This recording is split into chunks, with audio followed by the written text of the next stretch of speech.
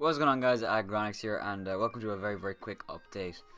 You didn't see a battle this weekend because there was a problem with the recording, as usual. I don't know why it's doing that, and it's really annoying me because the battles were really awesome. And so I'm just here gonna basically update you on what happened in the PCL and the EPL. I'll just play the battle in the background. I'm sorry this is a post recording. What can I say? I wanted to get the live video up, and it was a really fun battle, but unfortunately there's nothing I can do about it. This match we had against Andrew, we were 7-0 and Andrew was 3-4, and it was a really good battle. You skip a few turns here. Miltank is going for Bulldoze. I go on my Seismic Toad because I think I can get my rocks. He goes for Bulldoze a few times as I just go for Toxic. Predicting him to go out here, I go for Earth Power, thinking he might want to go out into the Metagross, and right here he goes for Grass Knot and one-shots my Seismic Toad. Now, I knew that I knew that Grass Knot was a possibility. I'm not gonna pretend that I didn't. I honestly did, and you can pretend to, believe me or not. I did know that this thing got Grass Knot, but I didn't know if he went into this thing because he had Grass Knot, or because he was trying to take the Toxic. Also, he had to have a certain amount of investment to kill with Grass Knot. So he was Life Orb, which helped. But yeah, so we lose our Seismic Toad turn 7, which is the main stop to like half his team. So you can kind of see what happens here. I bring in my Hydreigon. He goes for Bullet Punch, nice play. And as I just go for Dark Pulse and kill the thing. He goes into Tapu Fini, who I was really scared about. Seismic Toad was a good check to it, but Scizor is as well. I was so scared about the Entei coming in every single time that I always clicked U-turn against this thing every single time, when I could have easily healed up my Scizor, and that would have helped me take on things like the Togekiss, which you'll see in a while is gonna come and bite me in the ass. We go for Air Slash, we just kill the Miltank, that thing dies. He goes into Tapu Fini, which I was expecting the Garchomp, but I U-turn out and I decided to go back into my Scizor because it's just the best thing to go into. He goes for Ice Beam. I thought he would because Hydreigon and Torn wouldn't want to take it. He doubles out. He goes into Garchomp. So you'll notice he never goes into Entei, which really fucking sucks because I was already prepped for it. So I go into Torn. I double out into Tapu Koko. I wanted to find out if he was Choice Scarf, and if he was Choice Scarf, he'd go for Outrage or Stone Edge. He goes for Stone Edge. I'm like, alright. I'm gonna stay and go for Embarrass. He's Yachi Berry.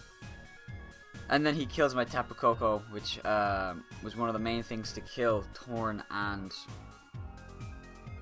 Tapu Fini. I come into Torn, I kill that thing. In comes Bork, the Entei. At this point, I just need to let Scizor go down. I need to. Scizor actually doesn't die to the Stone Edge, funnily enough, and I get to get a Bullet Punch off, which is nice, but then he just kills me with Sacred Fire, so it's whatever. I go into Incineroar, the new debut for the team. I go into Incineroar Lionheart, and he does pick up Kill Earthquake. I was Choice Scarf. Unfortunately, though, he does get to go into Togekiss here. Please flinch. It doesn't matter if he did flinch or not. I mean, I was going for Earthquake, I was Choice Scarf. I had nothing I could do right here. I go for Earthquake. As you can see, it does nothing. And he kills me. I go into Hydreigon because I know I can take a hit from this thing, and I can go for Flash Cannon. I go for Flash Cannon. I'm Scarf. Hydreigon as well. I take the Air Slash. Right here, I should have doubled. And the reason being is because I would have won the game if I doubled. If I doubled out into Torn, I would have got 2 Sludge Waves off on this thing. He couldn't go back into Togekiss because it would have died.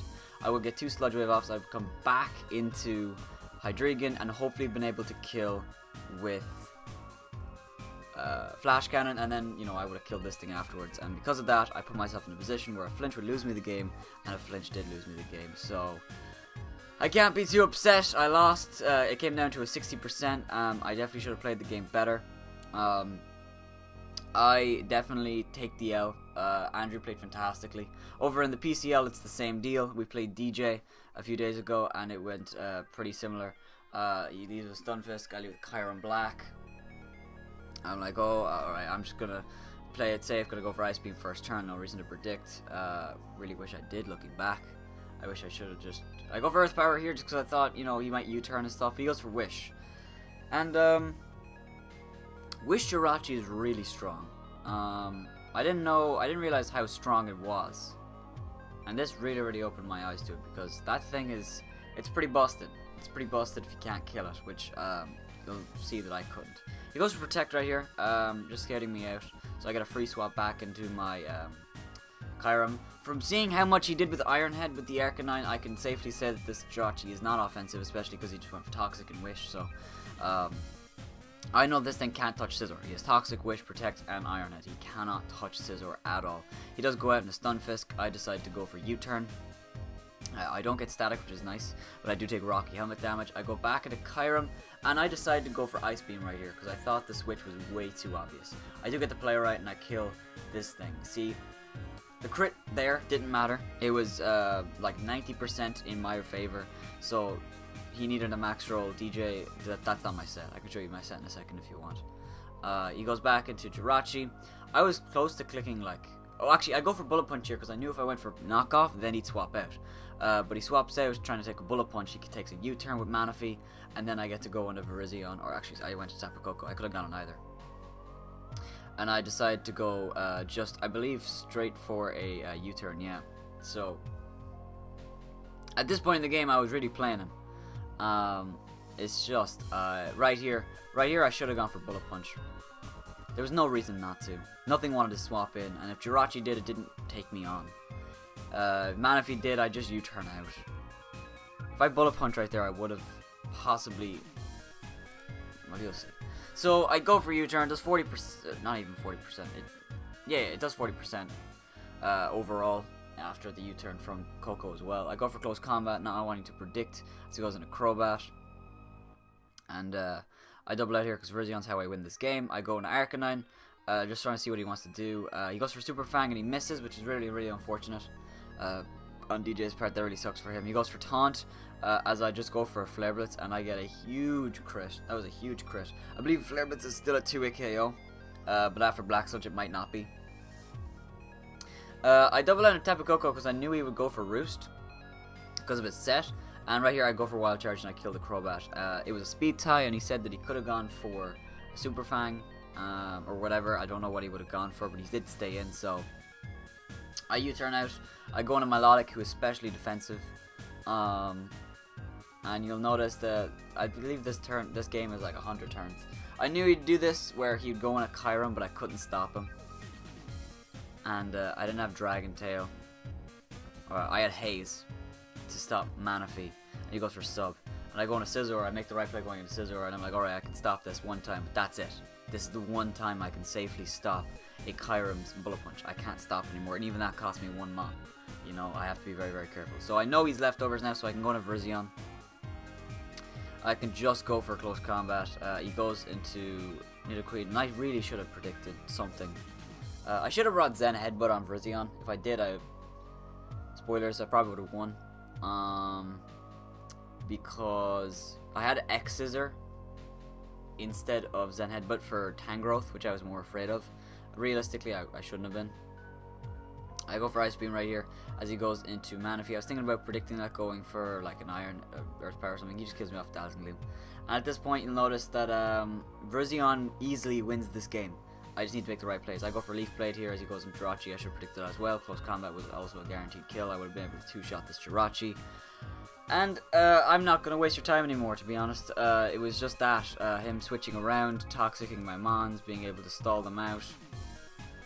And it really sucked. And right here, I went for Brave Bird on the Kyurem predicting Nidoqueen, and that lost me the game. If I Dazzling Gleam right there, I would have won. Because between Milotic being able to stall these out and Tapu Koko being able to get extra damage off, I would have been able to kill them both with Virizion. He goes for Dragon Pulse right there, which was lucky on my part, but then I go for Dazzling Gleam the next turn, or I go for Brave Bird again. To be honest, I should have Wild Charged if I really thought that he would swap out, which I did, but I go for Wild Charge, I get off a ton of damage, and he just wishes up, and story of the game, and I can't kill this Jirachi. And it really sucks. To be fair, we got pretty unlucky, and I'll show you the unluckiness right there. Tapu Koko does go down. I double out into Milotic. Doubles into Kyurem. He goes for Sub. and I go for Ice Beam. 2 Ice Beams does break this thing soft, but he does have pressure, so I don't have that many Ice Beams. I do break his thing. I go for Recover. At this point, I actually didn't notice that Milotic was getting hurt, and I fucked up really badly by just letting Milotic just go down. He swapped out into Jirachi. I go for Scald, predicting that, and I get a crit, which is nice, but didn't really break the game. I go for Scald again. A burn there would have helped, but you know, we don't get any of those. He goes back in a Kyurem. I knew that. I went for Ice Beam, and he lives on 1. You know, it was a roll, of course, but the fact that I didn't win that roll really cemented the game, and there's nothing I could do at that point. See, the thing is about this game, I knew what he was doing all the time, and I made all the right plays. It's just I didn't really get rewarded for it, which really sucks. And this game. Actually, I really hate this game. I hate this game because I feel like I should have won. I feel like I played better in the early parts. It's just that I didn't prepare well enough for a sub Kyurem. Kyurem is a mon that I didn't even really think he'd bring. You know, and to lose just to stall, it sucks. I knew he could do it, but I should have invested something in Milotic. I should have done the calcs and stuff. But you'll notice that, I mean, it didn't really matter in the end. Even if I did calc it so that where Ice Beam would do more, he did have pressure, so eventually he would have just been able to stall me out. I believe it's around here where I actually run out of Ice Beams. It might not be here, but basically he gets a crit on that Dragon Pulse as I go for Ice Beam, which was unfortunate. Actually, I didn't even notice he got a crit there. But I do live, and instead of recovering, which I should have, I go for Scald, and I still don't get a burn. So, you know, any burn, if I got any burn, that means he wouldn't have been able to sub later. I go into Virizion, and this is where I think Zen Headbutt would have won me the game, because I actually could still win at this point. It would have been a 1-0, but basically I go for close combat. And then he brings in Nidoqueen. If I got a high roll Zen Headbutt, I don't know his you know, thing, but basically you'll see how much Zen Head, like Leaf Blade does. That does so much. And then I would have, you know, one more hit in, and Jirachi was at what, like 14%, 11%. So I would have been able to win then, but it would have been a roll on Nidoqueen. I don't even think it would have killed, but you know, I still, yeah. He says he didn't make it easy. I don't like that kind of play style. You know, I have my walls, but their walls, they come in, they take hits, and then they die. You know, it just sucks that it came down to a bit of a stall. And I wish that this had gone better. We're out of the EPL. We lose in the semi-finals to DJ. I mean, I beat him 5-0 in the first round, so I can still say that, you know, I still did pretty well over the season. The PCL with Andrew, that's whatever, because that's one loss out of so many, you know, games to come. That's whatever. I can afford to lose there. I really wanted to do well in the EPL because we actually finished first in the regular season. We did the best out of everyone, and to go out like this, it's just kind of sour. Especially because I put a lot of time and effort into the build, and it's just a few, you know, tiny plays. You know, not bullet punching Kyurem.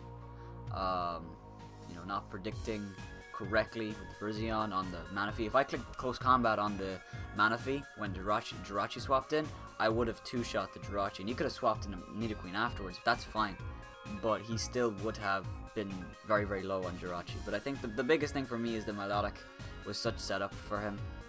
Set up for Nidoqueen Stealth Rock, set up for Jirachi's Wishes and Toxics, set up for Kyurem's substitutes, set up for you know, possibly Manaphy if it was Tailbow. I don't even know what the Manaphy was. So yeah, that's the week. Sucks that I have to plug this into a video and just throw it up, but this is what it is.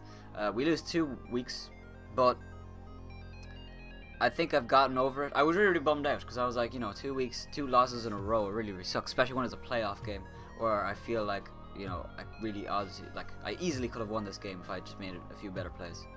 But I guess that's every game, you know. So yeah, that's the video. The Elysian League draft will be, or you know, draft recap will be up in a few days. That's gonna be really, really fun to do. Talking about, you know, what I got and what my thought process was about it. A really, really cool team, and I think you guys will enjoy seeing it. And you know, just the EPL is over. I'm not gonna be participating in season 2 because I just have too many stuff going on. The EPL draft literally starts as my exams start. That's just not. I can't do that.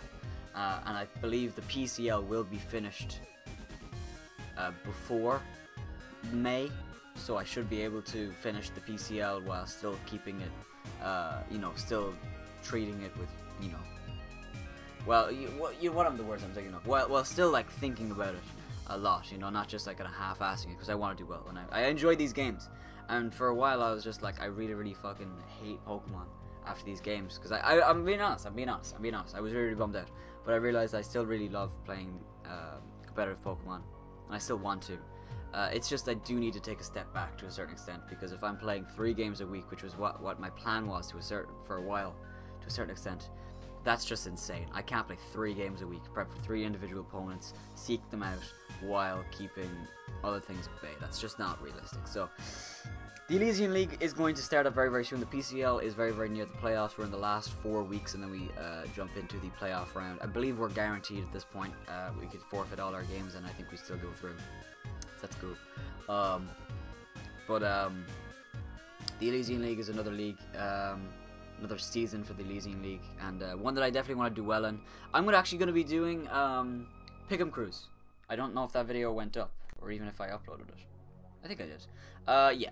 So the Pick'em Cruise, that should be fun as well. So there's just a lot of stuff going on, and I just want to throw this video out there. Say these battles were recorded. The audio just didn't work. The file was corrupted. Well, sorry, the audio didn't work for one. The file was corrupted on another. Basically, when I stopped recording, it just was like Bandicam stopped working, and I was like, oh fuck. So I went into the file thing and I tried to fix it, but it was just like, nah, I can't fix it. So that's that. Next week, or I mean this week coming, we will play Nox in the PCL, and I will, you know, we'll see. Actually, I don't know about the Elysian League. I don't know if we'll have our first week this week. We probably won't, because the draft is like finishing up as I speak, which is Tuesday. We're trying to get in the last few picks, so realistically we probably will start the next weekend. We can hope. I can really hope we do, because I just want to get the season, you know, kick it off strong. I just want to go for it. I don't really want to sit around, and also we have a fucking bomb schedule. We play some of the best battlers I consider on Amino, so you know, to go up against them and hopefully play well would be great. But I'm gonna stop rambling. Thank you guys for watching. If you guys have enjoyed, make sure to heavy slam the like button down below first and subscribe if you're not already to become a member of the Agronauts. That being said, have yourselves a wonderful day, and bye bye.